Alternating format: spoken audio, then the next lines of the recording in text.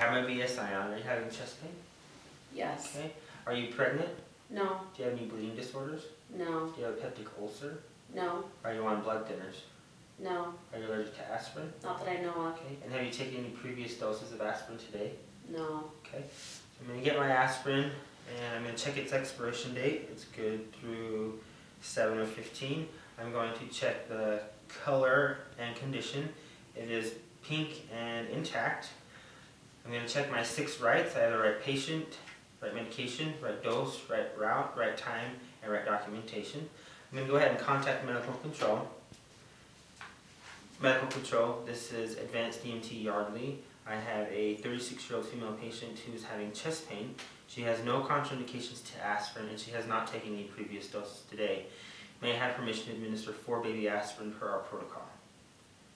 And I have received permission to administer 4 baby aspirin per protocol. So Rachel, in just a second I'm going to take your oxygen off and I'm going to give you 4 baby aspirin to chew up. Don't swallow, just let them dissolve in your mouth and then we'll put your oxygen back on, okay?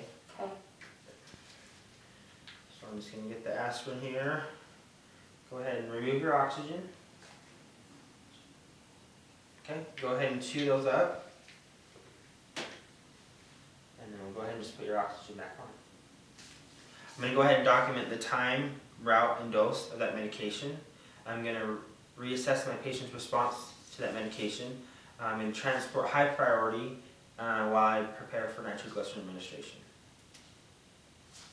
Good deal. That was much